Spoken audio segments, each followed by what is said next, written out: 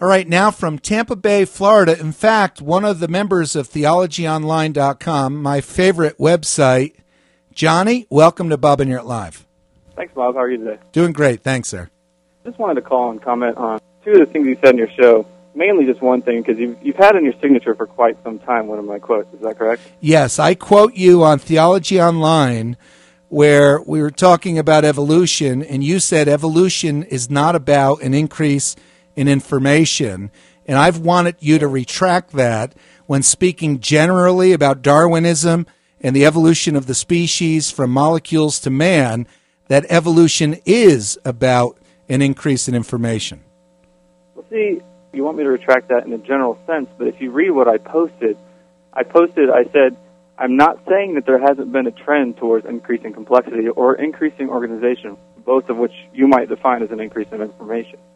I'm talking about, in the sense of evolution as a theory, there is no direction when you say if something has evolved or has devolved. There's no such direction. If it loses information, and that loss of information is an increasing frequency into the population, then we say that the population is still evolved. Okay, now let me ask you this. Could you get from amoebas and protozoans to man without a massive increase in information? Is that possible? Could you get there just by losing information? No, you could not. Okay, so is Darwinism, is the theory of evolution basically that species have evolved from single-celled organisms? Is that basically Darwinism? Darwinism is basically, it posits to explain the distribution of species from a common ancestor. Right, so, and so to come from single-celled organisms to modern species, including the whole animal kingdom, plant kingdom, and man. So if you're to describe Darwinism, to go from single-celled organisms to mankind, doesn't that overwhelmingly require an increase in information? Yes, and I've never contended otherwise. Johnny, in our discussion, I read what you wrote very carefully. Okay. And the reason I made such a big deal out of it is because this is what we creationists put up with all the time. When a Darwinist, an evolutionist, a scientist, a biologist will say evolution is not about an increase in information, and that is the fundamental... Is this right? Is this correct? The fundamental issue regarding Darwinism from amoebas to man is an increase in information. That's the fundamental issue. True or false? That is the overall trend. True or false? Overall pattern. So is it true? Can you give me a true or false? Maybe I could remove that from my signature. Is this a true statement that evolution, Darwinism from single-cell organism to man, is overwhelmingly about an increase in information? Yes or no? I've already told you that. Yes, twice. Okay, good. All right, we have it clear. However, when do we say population is evolving? Okay, what Johnny, I know you want to point out that also there's a loss of information and there are mutations that cause degradation. Now, let me ask you this. Do creationists agree... Can you answer my question before I answer Go ahead. Okay. When do we say a population has evolved? You might say when it gets worse, when it breaks down, that's evolution. That's not how it's popularly used. Who is you? You. I'm talking about you and somebody debating a creationist. Whereas how generally... about a biology book? What would a biology book say defining as an evolving population? The reason they would say... Here's the reason, Johnny, that you and others would say that.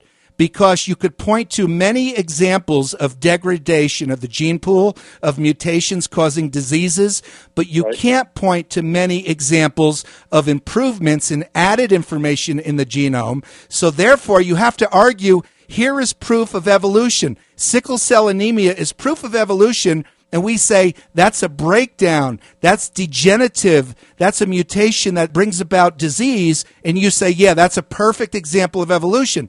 Let me ask you this. Do creationists agree that there are breakdowns in the genome? Do creationists agree with that?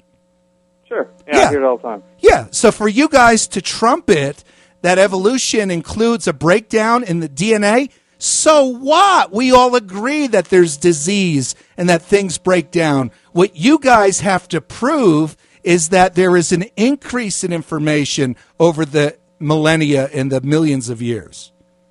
Okay. So that's your challenge to prove that, And we assert that you can't because it hasn't happened and mutations are overwhelmingly destructive. Hey, Johnny, wouldn't it be a bad leg long before it's a good wing?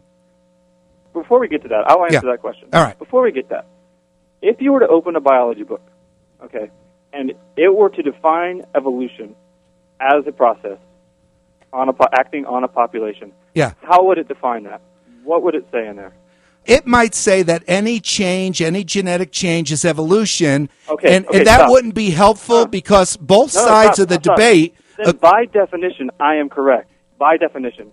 Is that correct? If they define it that way, it's because they know, Johnny, they have a bias. And because of their bias... You're the one who wrote the theory. Why would there be a bias? The bias is because they can't find evidence of an increase in information, so they want to say that evolution includes disease and breakdown and mutations. And we, the creationist side, agree with that, so that's not a very helpful way of looking at evolution. You have the challenge to prove that there's an increase in information, and the fact that you guys always run to disease and breakdowns is proof that you don't have a lot of evidence to show that the genome gets more complex by natural law and survival of the fittest.